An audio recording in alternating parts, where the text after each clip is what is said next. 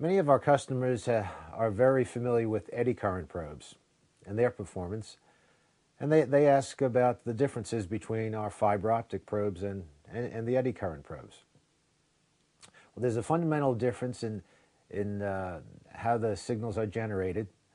Optical probes are shining light off the surface of the target and therefore very sensitive to surface conditions. Eddy current probes penetrate below the surface of the targets, and they're sensitive to subsurface conditions or imperfections. Eddy current probes have a target spot size that's 3 times the diameter of their probes. Our fiber optic probes have a spot size that is only 1 times the diameter of the probes. The eddy current probe needs a conductive material to generate a signal.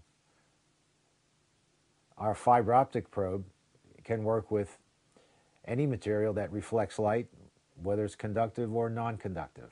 Since eddy current probes have voltage and current flowing in them, they're not intrinsically safe. Fiber optic probes are made from glass fibers and sheathing and tip materials with no applied voltages or currents. They're therefore intrinsically safe. Fiber optic probes have a much wider temperature range of operation than the eddy current probes.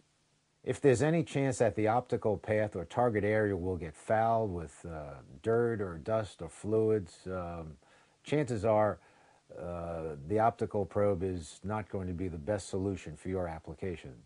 In that case, you should consider eddy current probes or other devices.